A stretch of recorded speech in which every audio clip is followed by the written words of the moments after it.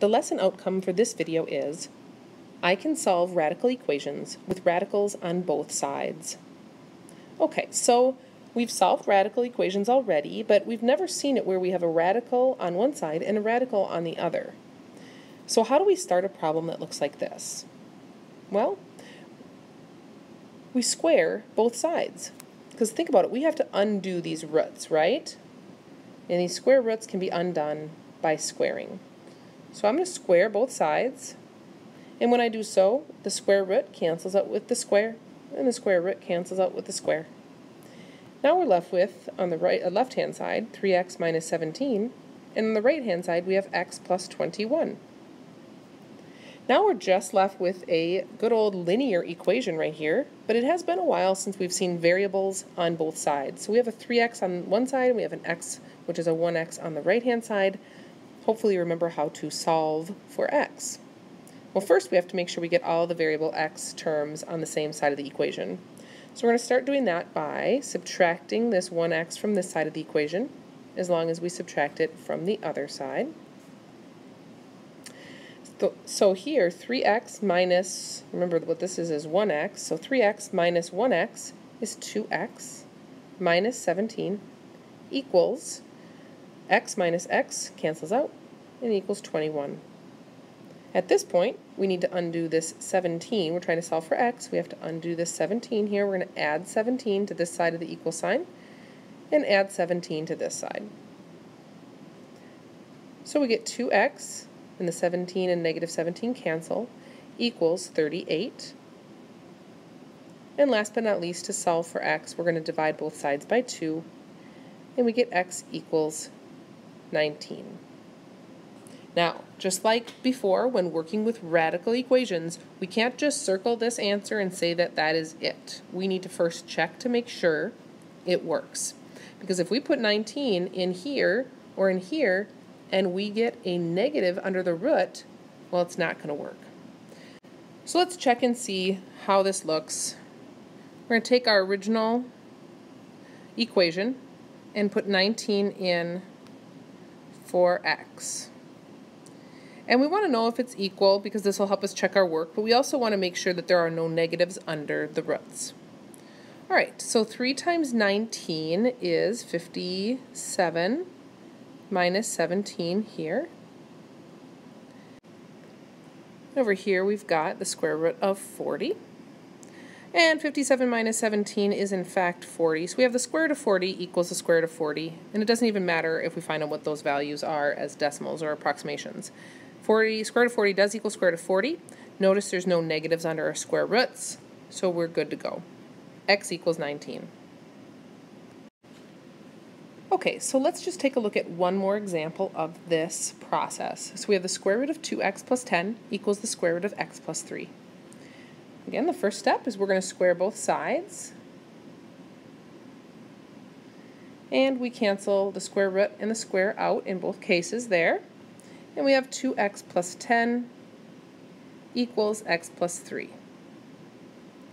At this point, we need to get all the x terms on the same side, so we are going to subtract this x here from both sides. 2x minus 1x is 1x, or just x, plus 10 equals 3. And lastly, we're going to subtract 10 from both sides of the equal sign, and we get x equals negative 7. Alright, so now we're going to go in to our original equation, and we're going to put the negative 7 in for x in both equations. Let's see here, we got negative 7 plus 3. Alright, so is this equal, and are there any negatives under the square root? So first of all, we have 2 times negative 7, which is negative 14, plus 10. So we have negative 14 plus 10, and you might be seeing an issue here already. I hope you are. And on this side we have negative 7 plus 3, which is negative 4. And right away, right there, we know that this is not going to be a solution. Okay, it'll be an extraneous solution. If we did want to continue simplifying, we could, because I want to show you something here. Negative 14 plus 10 is negative 4. So does negative 14 equal negative 4 equal negative 4? Yes, it does. But it still is an extraneous solution because it creates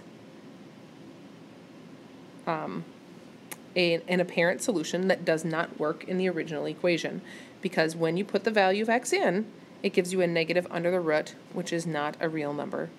So x equals negative 7 doesn't work. It is an extraneous solution.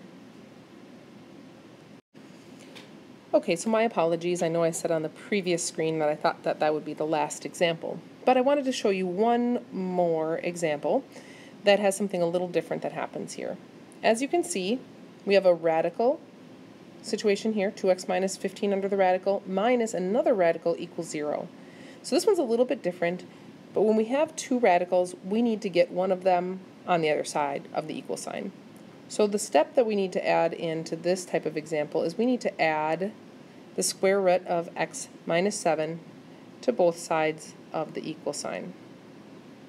All right, when we do that, we're going to get back to the same type of equation we had in the previous two examples. So we still have the square root of 2x minus 15. These cancel out, and it's equal to 0 plus the square root of x minus 7, which is the square root of x minus 7. Now we are ready to square both sides.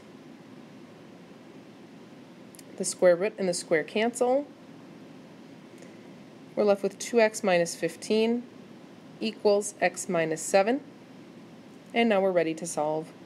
I'm going to subtract x from both sides, and once again I get 1x. This is not always the case, but it has been on these examples. We're going to add 15 to both sides, and x equals 8. Again, before I circle that, I want to make sure that it works in the original problem. So 2 times 8 minus 15 minus the square root of 8 minus 7, and does that equal 0? Okay, we'll simplify. This will be the square root of 2 times 8 is 16 minus 15 minus the square root of 8 minus 7. Again, does that equal 0? Well, 16 minus 15 is 1, minus 8 minus 7 is 1. Does that equal 0? Well, sure. Square root of 1 minus square root of 1 is 1 minus 1, which does in fact equal 0. So it checks out. X equals 8 is our solution.